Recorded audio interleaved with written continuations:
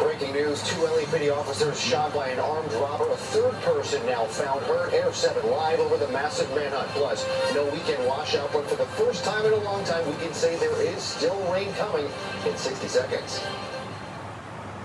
California taxes are out of control, and gas and grocery prices keep getting higher with no end in sight. But East Coast elitist George Whitesides supports the largest middle-class tax hike in history, and his backers would gut Prop 13, raising property taxes by billions. On gas and grocery prices, he supported the reckless spending which caused a record inflation. George Whitesides is on the wrong side. I'm Mike Garcia, and I approve this message. If you've got a stubborn clogged drain, it's time to call a professional. Service Champions will clear any drain for just $88. And if you call now, we'll perform a camera inspection of your system, normally $249 for free. It will pinpoint blockages, cracks, or root intrusions. So if there are any problems, they'll be permanently fixed. It's only $88 and the camera inspection is free.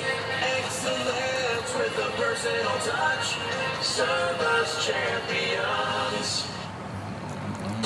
This is Eyewitness News with live breaking news.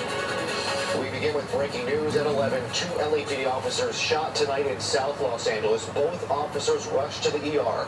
Chris Christie live at Air 7 over that South LA neighborhood as heavily armed officers search for the would-be cop killer on the run tonight. Chris?